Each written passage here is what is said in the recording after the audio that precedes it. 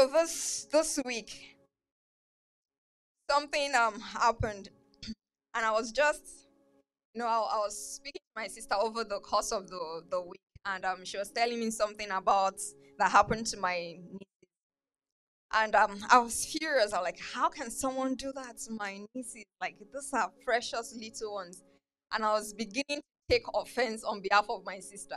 I don't know how many of us are like that. That someone does something to your sister or to your husband or to your parents, and you get offended on behalf of your parents. Even your parents or your husband will let that thing go, but you're still angry at the person. And I found myself at that place this week. I'm like, no, that shouldn't happen. Why would this person do this to these little girls? So I slept with that on my heart. So that morning, the next morning when I woke up, the word of God is always precious like precious when you open it. So the scripture I was going to read, not even the scripture, I think while I was praying, I was still praying. I haven't even started reading the Bible. And the Holy Spirit brought to remind us, when you condemn someone over something, you already are judged. I'm like, it's not that deep now, Holy Spirit. Like, I was just angry. I'm not there. There's no need for judgment on this. I release it, and that's where I rested my case. So I spoke to my sister and I said to her that we are not going to take this to heart. We are going to allow the Father to deal with this. And most importantly, I said to those girls that see, there's nothing that anyone can do to you. The one thing I want you to understand is that you are loved by God. That's what I said. And it's not so that you have this at the back of your mind and say to them that when I grow up, I will tell this person what they did. I'm like, we release it to God. We release everything that has happened. We release it to God. And that brings me to what I'm going to talk about. We've been talking about faith. We've been talking about the issue of faith. And when we talk about faith, especially those of us that we grow up in Pentecostal, we think faith is to get things from God, right? I know one of the things Pastor said during the course of the message that for some of us, what our faith assignments will be to ask God that I want to stop doing something. That's what you want to use your faith for. So this morning, that's where we want to challenge our faith on. So I've titled this morning's message, Add to Your Faith. So what are those things you're supposed to add to our faith? Faith is there because we already said that without faith, it is impossible to please God. So we want to please God. But while we have the faith on lockdown, what are the other things we need to also carry along with this faith? So it's not just faith that we are carrying, and we have to add other things to this faith. I know the premise why we are here in the first place is the fact that we are sons and we are daughters of the Father. And I always say that the reason why you are a son, the package of sonship comes with discipline. So if the Lord cannot discipline you, if the Lord cannot correct you, then you are not a legitimate child of the Father. And the purpose of God in the whole of this is so that you have many sons. It's not to have children that say, the way parents are, they don't have favorite children, but they have some they prefer, but they are not favorite child. But that's not God's intention. There is no favorite child with the Lord. Some of us, we know how to get to the heart of the Father. It's not because we are more preferred. Do you get what I'm saying? Some of us, we understand the heart of the Father. We know how to please Him. But it's not because He prefers us above somebody else. It's just because we've understood or we understand how our Father relates to us. The same thing as a child. You know that you have one child that knows when to ask mommy or daddy, what's wrong? Is something wrong? And you are more inclined to talk to that child. It's not because the child understands you more. I mean, the child prefers you. It's just because they've understood that, okay, when mommy or daddy looks this way, there might be something wrong. Let me go and check. The same thing, are we the kind of children that we are always looking at the heart of the Father, that is something wrong with my Father? Lord, is there something I can do for you? Is there a way I can make you glad? Is there a way I can bring smile to your face? And I said that in Hebrews chapter 2, verse 10. Hebrews chapter 2, verse 10 says, God, the one who made all things, and for whose glory all things exist, wanted many people to be His children and share His glory. That's the ultimate prize of all of those things.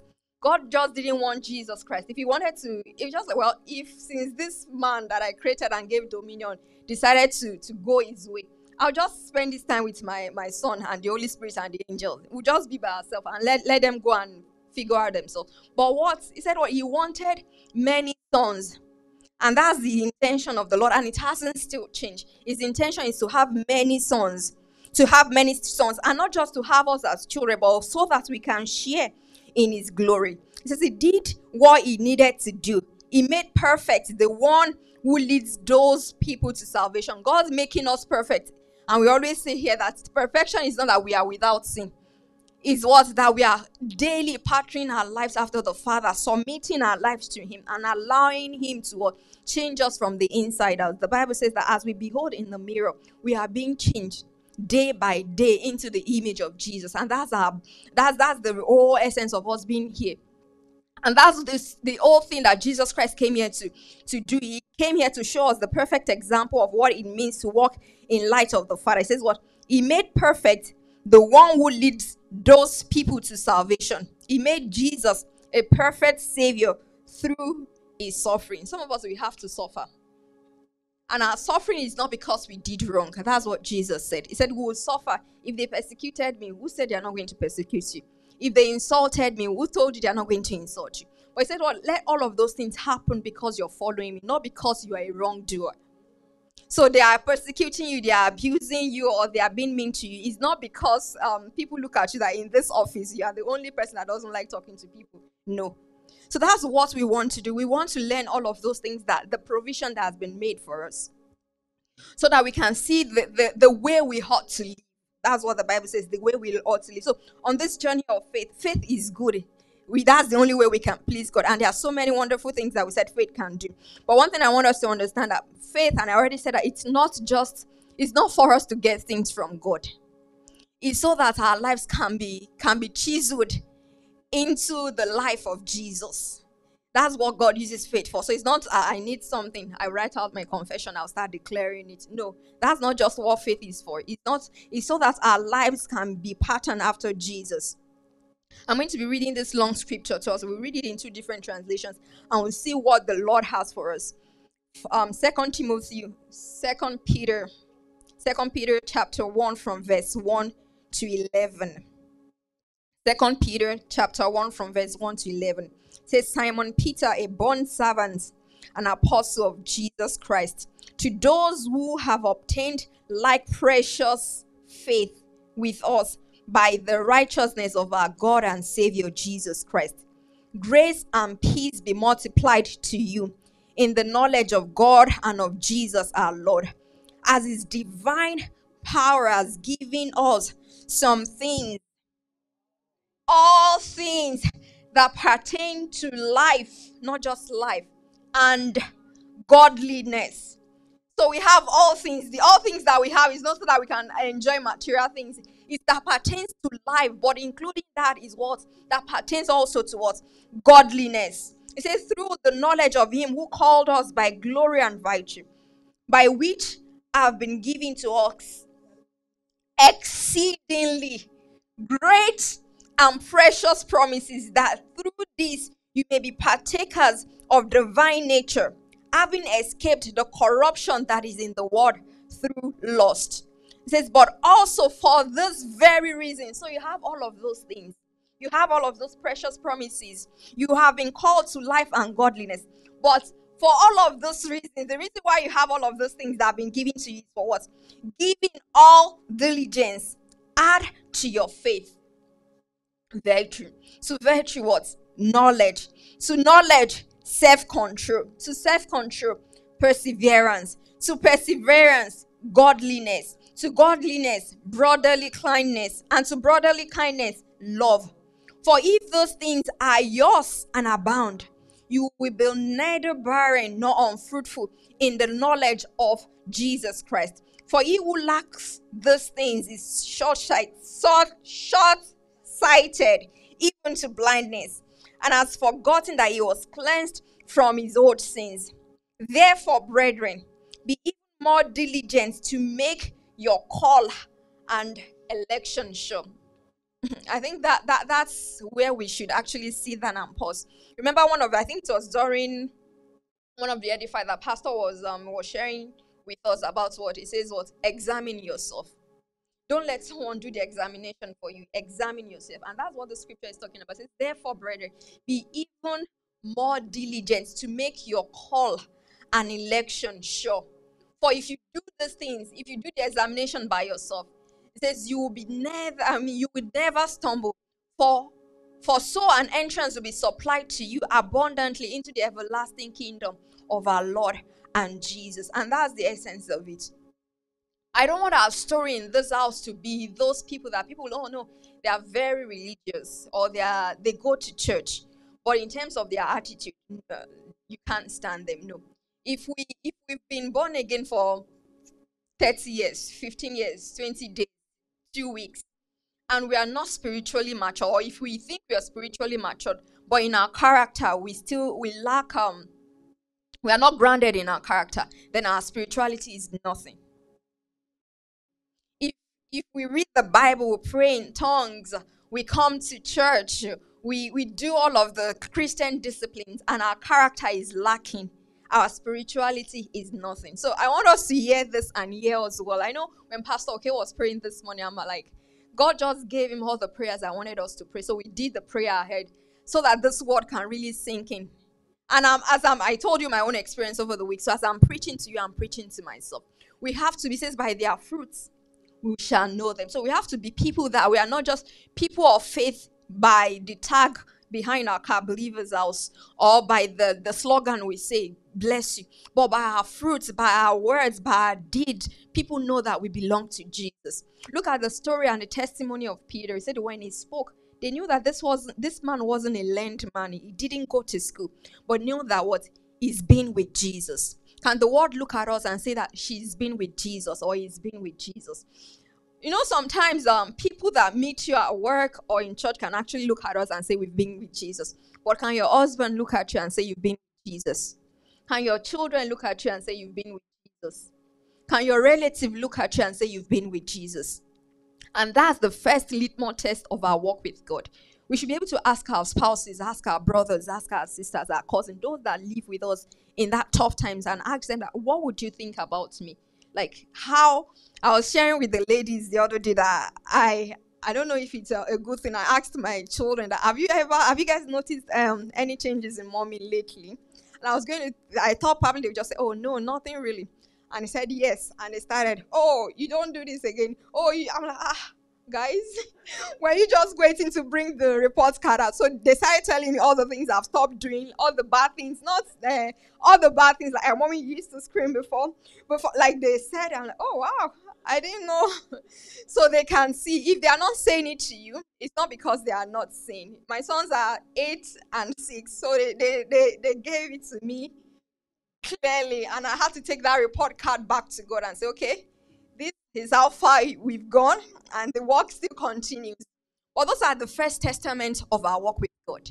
If your children or your husband cannot really say that this person loves God, that means no matter how many like people outside say, oh no, she's a person of faith, she's a person of, please discount those testimonies. It's the people that sleep with you, that wake up with you, that walk with you. Those are the best testament of how true and genuine our faith are. And that's what I want us to take in this lesson today. And I'll still be coming back and sharing with us those things. We will see those characters that Peter told us to have. So we'll actually look at them practically, how to do them. So it's not just, oh, be humble, be diligent, be kind-hearted. I'm like, we will look at them and look at biblical examples of those that exhibited those character traits, and we'll see how we can actually pattern our own lives according to those things. So the same scripture we read again, I'm going to read it from Amplified Classic. So you see it gave us many words so that we can actually have a better understanding of what the scripture is saying to us. So it says, Simon Peter, a servant and apostle, special messenger of Jesus Christ, to those who have received, obtain an equal privilege of like precious faith with ourselves and through the righteousness of God and Savior Jesus Christ. And I think it's important to note that word. It says we've obtained an equal privilege. So this is someone that actually lived with Jesus. He walked with Jesus. He slept with Jesus. So he's saying whatever it is that we have received, you guys have received the same. You did not receive second-class salvation. You received the same grade of salvation with the same one you are. It's not a second-class salvation. So it's good to have this in context. It says, and through the righteousness of our God and Savior Jesus Christ. It says, may grace, that's God's favor and peace, which is a perfect well-being, all necessary good, all spiritual prosperity, and freedom from fears and agitating passions and moral conflict. Can you see all of those things? So some of us, we are sound in faith, while we are still agitated when we are walking. We are still people that are fearful. We still have conflict in our souls that we know we want to do something. We know that this is what God would do, or this is what God will have me do. But because you don't want people to question where you stand, you're not able to take a stand for God. He called that was moral conflict. It says, be more. This is after I said, it says, the grace of God. That's what we read in initial. It says, may the grace of God be multiplied. So you can see what that grace may be multiplied to you. That's the full, personal, precise, and correct knowledge of God and of Jesus Christ. It says, for his divine power has bestowed upon us all things that are requisite and suited to life and godliness. So the power the Lord has given to us is for healing, for salvation, but it's for godliness as well. Because sometimes we measure ourselves by, oh, am I able to pray for the sick? Am I able to lay hands on the sick? Am I able to intercede for hours? And we forget the foundation of our lives. It says, I can't remember the person that said it. It says, the character is who you are in the secret. When nobody is there, that's who you are. So as a believer, when nobody is there, when nobody is listening to the tongue, when nobody is listening to the messages that you have to preach, who are you in the secret? When you have opportunity to cheat and nobody will, well, you think nobody will find us, what would you do? Would you choose to stand for God? Would you choose to represent God? So I'll continue. It says, for his divine power has bestowed upon us all things that are requisite and suited to life and godliness through the full personal knowledge of him who called us by and to his own glory and excellence. To his own glory and excellence. Because sometimes for Christians, I don't know if it's really common here back home, people would even say, there was a time that if you want to hire someone, you say, oh, if the person is a believer, I'll hire you. But now if the person is a believer, that's the more reason why they won't hire you. Because they know that you come, you want to have fellowship in the office, you have to have a time to pray, and you're not doing the work you're supposed to do. There's time for everything. The fact that we are believers is not at the office that you need to go and pray. That the first thing you do, you anoint your office. Do all the anointing before you come to the office. We have to be people of excellence. That the grade of work we do has to be outstanding. That's what made Daniel and his friend to stand out. It says the knowledge they had, they were like, nobody compares to this ones. But some of us, when you talk about excellence, you think it's for certain people. It's not for believers. That we can pray hard, we can lay hands and trust our bosses to get saved. But sometimes you don't even have the opportunity to preach salvation to them. The opportunity you might have to actually speak to your boss will be the kind like, where did you find this kind of wisdom? Then you can point them that there's a spirit in man. The inspiration of the Almighty. Giveth him understanding. That's your message today. Because you tell them, I have someone that I speak to. But sometimes we want to do the signs that are supposed to follow us. We want to take, we are supposed to live in signs and wonders. But some of us, we want to go and display that, oh, I'm with Jesus. Jesus is for me. Rather than letting our actions and our lives speak for us. We want to do the talking with our words, but let your action be the one doing the talking. It says, what I will start from continue from verse 5. It says, for this very reason, adding diligence. We're going to talk about that diligence. It says, adding diligence to divine promises. Adding diligence to divine promises. Adding diligence to divine promises. You would receive the word of God. But if you are not diligent with that word, it's not going to produce anything for you. We will receive the promise of God. But if we don't have diligence to divine promise, we are not going to see results. It says, employ every effort in exercising your faith to develop virtue. Excellence. So when you talk about virtue, you're talking about what? Excellence, resolution, Christian energy. And in exercising virtue, develop knowledge, intelligence. You hear some people that, the only thing I read is just the Bible. I don't like reading. That's not Christian character. No. Even Paul said when he was in prison, he said, tell Timothy to bring my parchments.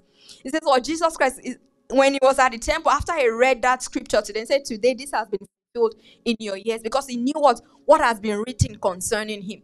Daniel said what? Concerning those prophecies that has been spoken. Because he knew those prophecies that has gone before, ahead of him. So they understood. So it's not, we are believers, we read the Bible, but there are other things we have to read. And God has given us that guidelines of those things. Whatever is pure, whatever is true, whatever is godly. So in case you're saying, oh, I don't know what to read, I don't want to read junk. But God has given us that guideline. Whatever is true, whatever is pure, whatever is of good report. Think on those things. Read. It's because you have read them. That's why you can ponder on them. If you don't have anything in your mind, there's nothing to think about. There's nothing to ponder or meditate on. So make sure you're getting things into your mind. So he talked about knowledge, which is intelligence. And in exercising knowledge, develop what?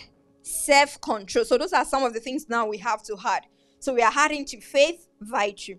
And we are adding to virtue what? Knowledge. We are adding to knowledge what? Self-control. And to self-control, develop steadfastness. We are talking about patience and endurance. And in exercising steadfastness, develop godliness. And in exercising godliness, develop brotherly affection. And when I was reading this, I'm like, if you've talked about brotherly affection, or why do we have to talk about love again? Like, those should be synonyms, right? But that means we should double up on our love work. That's what he's trying to say to us. And in exercising brotherly affection, or develop Christian love. And when you talk about Christian love is not the one that reciprocates the love that you receive. I've said that here. It's not the love that's okay, I'm sowing love so that I will receive love. No, you give to those that are not even able to repay you back. That's the kind of love you're talking about. It says, for as these qualities are yours and increasingly abound in you, they will keep you from being idle and unfruitful unto the full personal knowledge of Jesus the Messiah, the Anointed One. For whoever lacks these qualities is blind, spiritually short-sighted, seeing only what is near to him, and has become oblivious to the fact that he was cleansed from his old sins. Because of these, brethren, be all more solicitous and eager to make sure, to rectify, to strengthen, and to make steadfast your calling and election. For if you do this, you never stumble or fall. Thus there will be richly and abundantly provided for you entry into the eternal kingdom of our Lord and Jesus Christ. And I believe that's what we are all working towards, to be with the Father at the end of it all. Because if you run all of this race, you get all the accolade of men, and you don't make it to heaven, then it's nothing. So for us to get to that destination, it says make sure you're hard into this. Make sure it's not a work of perfection, but you're making steps in the wrong direction. When God brings something to your mind, you're trying to make adjustments in line of the scripture. So we already talked about it. Faith works by love. Love for people and love for God. Those two things, they work hand in hand. And we said prayer foils our faith. But the other thing I want us to know again is we talked about diligence, all of those things that we're supposed to have. So we're going to be looking at it. So walking by faith is not careless living. It's not a license to do whatever we want to do. In the name of, I'm a Christian, the blood of Jesus will cover me. I can just go and ask for forgiveness. It's not when we intentionally go against God's will. That's not what, it's not a license for us to live anyhow. It's not a license to live carelessly. Because I was reading this book, and this pastor, he took the survey, like people come to church, and he was asking that, for those that have been in church and they stopped coming to church. So one of the surveys they took, and they asked them was, why did they stop coming to church? On the top of the list is the fact that people, especially those that were new to faith, they thought people in church, believers especially, they are phony. There are people that pretend. They are one thing in church and another thing outside. And especially unbelievers, they just can't get it. Like, why do we have church behavior? The way we have church clothes on Sunday, you have what to wear. We have church behavior, and that's not the way we are outside. Why are we like that? So they just can't wrap their mind around it. So that's one of the things that got people thrown out of the faith.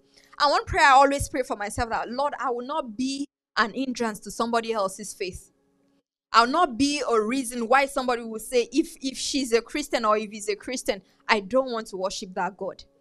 That will not be my testimony. I pray that will not be your testimony in the name of Jesus. And for that not to be our testimony, it means that what? You know what Paul said? He said there are things that I want to do, but I don't do them. The things I don't want to do, those are the things I'm fine and I'm doing. He says, oh, wretched man, who will save me from this power of the flesh? And that should be our prayer, that Lord, our desire is to please you in our words, in our deeds, and in our actions. That we live for you, not just when people are there. That the greatest motivation of our lives will be to live for the audience of one.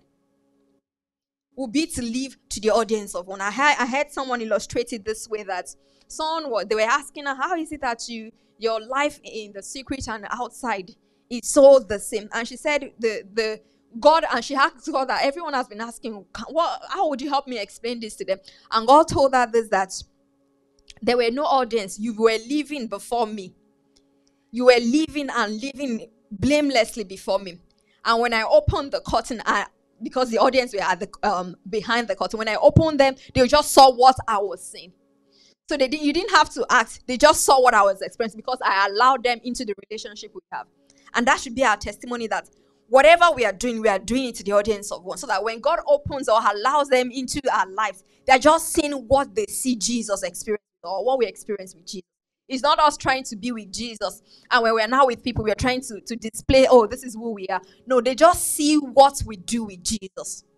So our greatest desire and greatest ambition in life is what? That we live for this audience of one. Because it's the one that is going to judge us. It's the one that is going to reward us. So everything we do should be motivated by the love for the Father.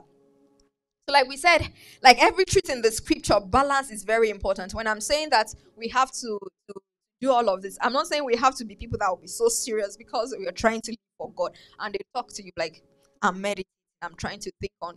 That's not what I'm saying. Life, joy is part of the package of the scripture. And just this week, sorry, I'm sharing a lot of story, but that's our reality as a family with our son. He woke up, I think, a few days ago. So he wanted to do a schoolwork, and he wanted to do an activity, because that activity had there's a math manipulative he wanted to work with. It's like a toy airplane. So that's what he just wanted to. So he wanted to do that exercise. He didn't want to do the previous one. I'm like, we don't build. You can't just come and you want to roof a house when you have not built on the foundation. We can't skip lesson 30, lesson 40, and want to go and do lesson 35 because we enjoy it. And when I was like, okay, we'll do it. So when we started doing this, I just saw that he was grumbling. What is it? He was just looking. So I'm like, what is the matter? Why are you looking sad? So I was like, he's sad because of the math. I'm like, oh, okay. And when we wake up every morning, the first thing after you pray, the first scripture they say is, well, this is the day the Lord has made.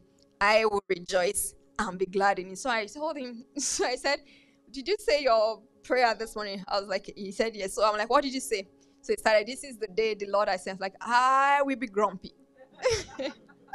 And I would squeeze my face. He just started laughing. So that resets the day. And I said to him that if the Bible says, well, the joy of the Lord is our strength. And I said, what is the opposite of strength? Weakness. So I'm like, what happens when you're grumpy? He says, I'm going to do it.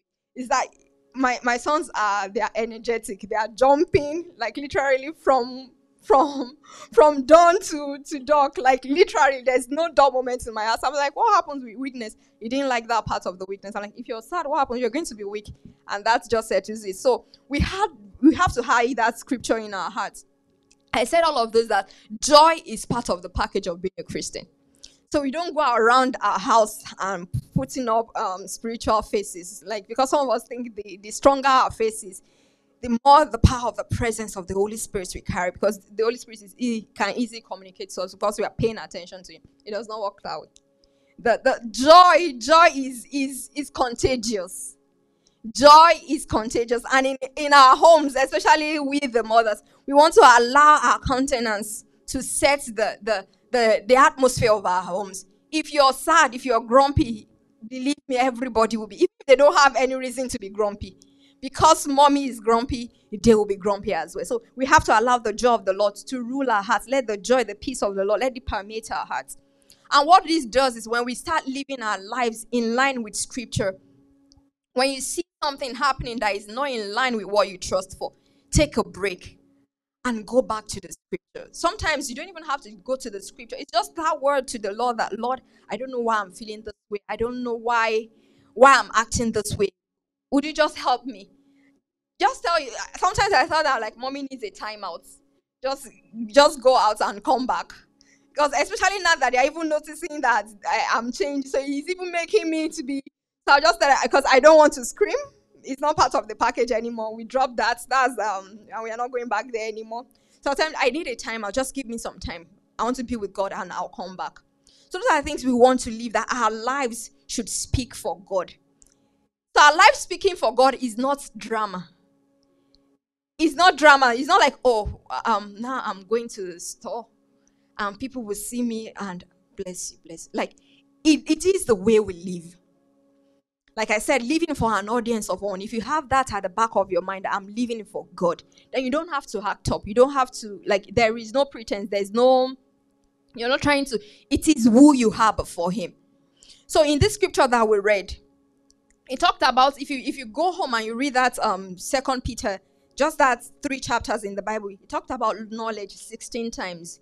It mentioned the knowledge of God and how to knowledge. So that means there's importance to this knowledge. So when we talk about the knowledge of God, even in the prayer that Paul prayed for the, not just one church, he prayed a lot of prayer for all of those churches that he planted. He's always praying for the knowledge of God, the knowledge of God, the knowledge of God, the knowledge of God. There's something that happens with the knowledge of God. It helps us to wage war against the enemy. If you don't know who you are, then the enemy can actually tell lies. He can tell you. That's what he did to Satan, and he hasn't changed his tactics. He's not bringing up new one. He's still using the same thing he did for Adam and Eve. That's the same thing. He was just going to question you. Do you know what God has said concerning you? If you now want to go into debate with the enemy, you can see that things will start changing. We look at Proverbs chapter 24, verse 3 to 4. It says, through wisdom, a house is built, and by understanding, it is established. It says, by knowledge, the rooms are filled with precious and pleasant riches. There's wisdom, there's understanding, but it's knowledge that fills our rooms, fill our lives, make our lives fruitful. It's filled with what? Precious and pleasant riches. That's what some of us want. That's what all of us actually want. So we know we have to partner with wisdom. It says, call wisdom your sister. We have to partner with understanding. We have to depend on the word of God. It says what? It's the word of God. It says the fear of the Lord is the beginning of wisdom. So you can't have wisdom that is outside of God. You will have earthly wisdom. And James talked about that wisdom. There's one wisdom that is pure. There's another wisdom that is corrupt. So which one do you want to have? So that's what we want to do, to make sure that we are grounded in the truth and in the knowledge of God. 2 Timothy chapter 2, verse 15. It says, study and do your best to present yourself to God approved. So where I want us to focus on is that first part. It says, study and do your best to present yourself approved to God. So the reason why I'm bringing the scripture, like I said to us, that if we don't know who we are in Christ, the enemy is going to mess up with us. The enemy is going to mess up with our life. So it says, study and do your best to present yourself to God approved, a workman tested by trial, who has no reason to be ashamed, accurately handling and skillfully teaching the word of truth. Accurately handling the word of truth. So we have to be people that are grounded in the truth. We don't have to go to a theological school, but we have to be grounded in the truth of God. You don't have to be a pastor to know your Bible, to be able to defend the truth of the word that you believe. So be a person of the scripture. I know pastor will come and make fun of me too. One chapter a day is not enough for you. One chapter a day is not enough, because 1 meal a day. So how many people eat just breakfast or lunch and they are done for the day? How many of us? Is there anybody here? So you cannot live on one chapter a day. I don't know how you want to get that chapter. If you want to drink, some people would drink smoothie. So they are not eating food. They would drink smoothie. They will take snack. So there are other ways we can do that. You can do audio Bible. You can memorize. So you can use audio Bible, will be like your smoothie. So, but you have to get the word of God in your spirit. you have to get the word of God in your spirit. Let me tell you another thing about this audio Bible. Your spirit man is never asleep. Your spirit man is never, even when you think you're not paying attention to the word, it's going to your spirit man. It's not for your mind. It's not because you want to memorize it. It's not because you want to know it. It's because you're trying to feed your spirit man. So audio Bible might not sound like you're getting the word into your mind, but you're actually getting the word into your mind. And I can attest to that. My children are the guinea pig of this experiment. They go to sleep with audio Bible like every day. And they would be asking, because there are some scriptures, they'll start from Genesis, and depending on how, sometimes they have the scriptures just going throughout the day. And my children are very loud. So, and I'm wondering, when they come and start telling me, they'll call the names of someone in the Bible. Who is that? They will tell me, oh, it's from 2 Kings. I'm like, okay. Because I'm wondering, how are you picking all those details of the scripture? I'm not talking about David and Goliath that they watch on, because there are stories that, they are not even Bible stories for them. So they are not stories that they would have read in Bible stories or watch on Superbook. They are not stories like that. And I'm wondering, where do you guys hear that from? And they say, oh, from the audio Bible. I'm like, okay. So you think you're just letting them pass them, but it's your spirit man that is fair. So if a child can benefit like that as an adult, our spirits are ageless. So there's no children's spirits and adult spirits. So all the spirits is ageless. So if that would benefit them, it will also benefit us. So make sure you're getting the word of God in your spirit, man. It makes you strong. The way they say is 1 vitamin a day. This one is not vitamin. If you want, because you don't want to keep the enemy away for one day. You want to keep him away every day. Amen. And the scripture actually talked about diligence, because that's where it started from. It said, be diligent, and use diligence to hide all of those things. So when we talk about diligence, we said prayer is the fuel to our faith. And we said faith works by love. So I'm going to add another one. And this one I said, diligence makes faith fruitful. Diligence makes faith fruitful. It makes God's gifts ours. Like the scripture we read the other time, that if you have the promises of God and you're not diligent to walk or to steward that word, you're not going to see results. So it takes someone that is diligent to actually steward the word of God to actually see it. To see that, okay, I'm trusting God for this. You can't just put it in your portfolio. Because some of us are word collectors. You hear God has done something, you write it in your journal. You don't even know where that journal is again. After you finish that one, you pick another one. We are stewards of the word, meaning that you go back every now and then, probably once in a quarter, you go back on those journals or wherever you write them. That's why you cannot memorize that. Whatever God, I'll hide it in my heart. There's so much you can hide in your heart. So make an habit of documenting the work of God, the word of God to you. And when I do that, I have journals as far back as 2003, 2002. Journals, when I was coming to Canada, and I had excess luggage.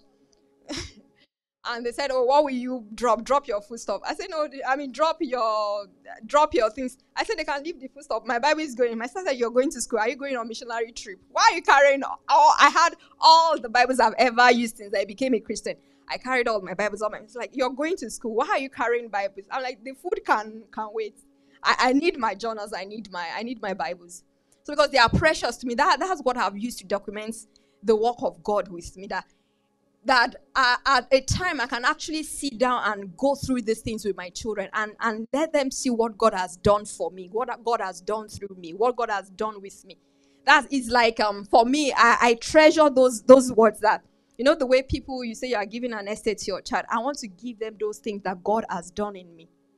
That's one thing I have a journal for each of my child that I do all of these things, that at a time they'll come and say that I'll present that to them, that as I've prayed for you over the years, this is what the Lord has said concerning you, and this is what I want to give you, so that you can continue and build on those words that the Lord has spoken concerning you over the years. So I treasure those things, and whatever you don't treasure, you cannot get value from. So that's why I'm saying add diligence to all of this. So diligence make our faith to be fruitful. So in verse 5 of that scripture that we read, I'm going to read it to us again. It says, for this very reason, add your diligence. Employ every effort to develop all of those things. So that's why I'm saying that diligence is very, very important. You can't know all of this scripture and you're not faithful to preserve those things that the Lord has said to you. Work on them, put them in front of you, so that the Lord can know that, okay, this person is actually serious about these things I'm saying to them. So I'll read few scriptures to us, and we'll be able to just continue in the service. And next week we'll talk more on those character traits.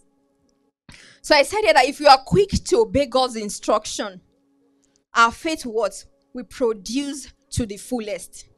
It's not when God has to remind you, have you done that? Or when God stops speaking, then you now have to go back and, okay, what was the last thing that the Lord said to me? When we are quick to obey God's instruction, we experience a faith that is producing to the fullest. You know, the parable of the sower, I say some will produce what? 30-fold, some will produce 60, and some will produce 100. So it's your choice.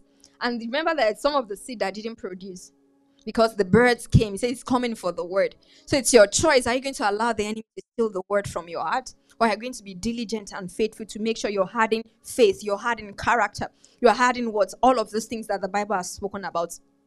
2 Corinthians chapter 8 verse 7, it says, but as you are bound in everything, in faith, in speech, in knowledge, and in all diligence, and in your love for us, see that you are bound in this grace also. So these are the things that the Lord wants us to grow in. Hebrews chapter 6 verse 11, it says, and we desire that each one of you should show the same diligence to the full assurance of hope until the end. Until the end. That same scripture in the New Living Translation says, our great desire is that you keep on loving others as long as life lasts, in order to make certain that what we hope for will come through. Proverbs chapter 22 verse 29 says, do you see a man diligent and skillful? I already talked about that wherever we are, you're a nurse, you're a doctor, you're an engineer, you're a teacher, you're a student, we have to be the best. We have to be the best. It says, do you see a man diligent and skillful in his business? He will stand before kings. He will not stand before obscure men. This is the one I love out of all these diligent scripture. Proverbs chapter 12 verse 24. It makes me laugh, but that's the truth. It says, the lazy man does not roast what he is hunting, but diligence is a what? Is a man's precious possession. So some of us, we are a lazy man. The Lord has spoken concerning us. Those are giving us promises, but we are so lazy to fight that good fight of faith. So it says, a lazy man does not roast what he took in. He went hunting. He got the word. He got that animal, if it's bushmeat or whatever it is you got. But he's so lazy that he cannot roast it. What is that word that the Lord has spoken to you that you're not fighting over?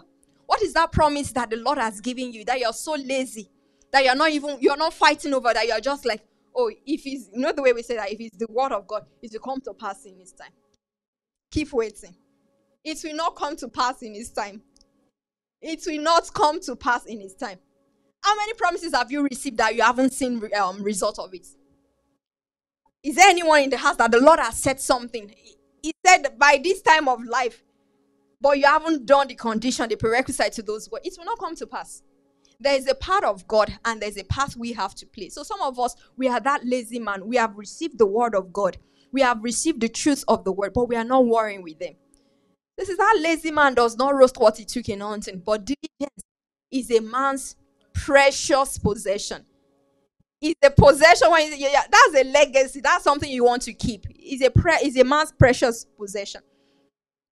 So as we look at all of those things, we'll study more on them. We'll pick all of these character traits, see those that exemplify them and those that didn't, and we'll see how we can practically start implementing them in our lives. I'm not saying we are going to become character giants tomorrow, but we're going to trust the Holy Spirit that this little we give to him, that he's going to multiply it.